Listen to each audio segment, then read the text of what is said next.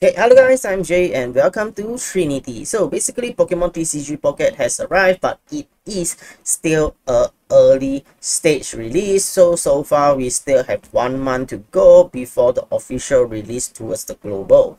And it's been a heavily demanding game as players all around the world is trying to access the game. Okay, so basically that later on in this video I will teach you all how to access on Bluestack and also through Android as well. So basically from now, okay, I already opened up a Facebook group. Okay, currently is the most active Facebook group in so if you are interested and you are a Facebook user, so welcome to join our group. So I'll be posting the link below, and I already set up another subgroup for my Discord, so welcome to join it as well. So in future I'll be thinking of organizing more tournaments and then competitive and gym leader challenge as well, so we'll keep to spice up the community. So hope you guys stay tuned with it and hope you guys enjoy.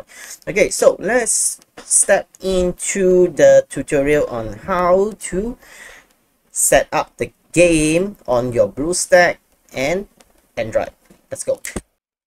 Okay, so the first thing when you go, you need to install the Bluestack. Okay, so you can search for the Bluestack on the Google and you will go to this page and then you just download it. Okay, so after you log into your Bluestack, so the first thing you need to go into the multi-instance over here.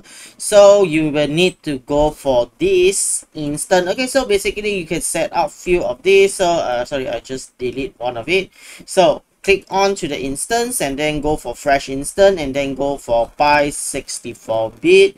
Don't go for the Android 11. Practically this cannot be played by a lot of things, so go for the Pi 64 bits. Okay, so choose next. So basically you will go max for everything. So high for core, extreme, landscape, you go for 1920 1080, decent remain, and then go for the high performance and create. Okay, so basically after that you set up the new instance, so go into the settings over here. So just make sure that the things over here is still the same one. Okay, so the graphics over here, so you go for the Vulkan. OpenGL is also good. So just DirectX, I think that it will keep on crash, but I feel that don't. So you go for the Vulkan or the OpenGL, and then the render you go for the DirectX.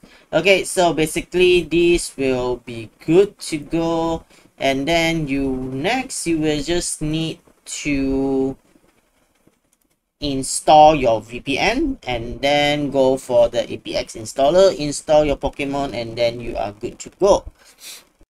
Okay, so after you sign in your Google, okay, so there is few of the installer, and the recommended one will be the APKX installer. Okay, so basically this will be the one that you will needing to get it. And then there is, okay, I've already like post up the, so I already post up the link and the instruction that can be used on here, and also for the Apple version. So basically I will go for this, and then if you want I will post out the download link for the Pokemon Pocket over here, so you can just download it. And then after you download this is very essential. So basically that you download this, after you complete, then you install. Okay, so basically after you download the Pokemon games through the link that is given, so basically that you just need to open up your APKX and then you click, will lead you to this page. Okay, so you go on with the install and then internal file picker. Sorry, not internal file picker, system file picker. So from system file picker, you just pick through the windows and then go through the place that you have this, click this, and it will automatically install the game for you. Okay, so now let's access to the tunnel VPN. Okay, so basically that now, okay, I'm from Malaysia, so basically that now I'm here, so drag over here you will see that actually this is all the interface around here. You can access to many of the VPN server over here. So drag over here, and then this is New Zealand. So from here, it will access a secure path to you to the New Zealand VPN. So basically, let's wait for all the prompt up to done. Okay, so should be fine.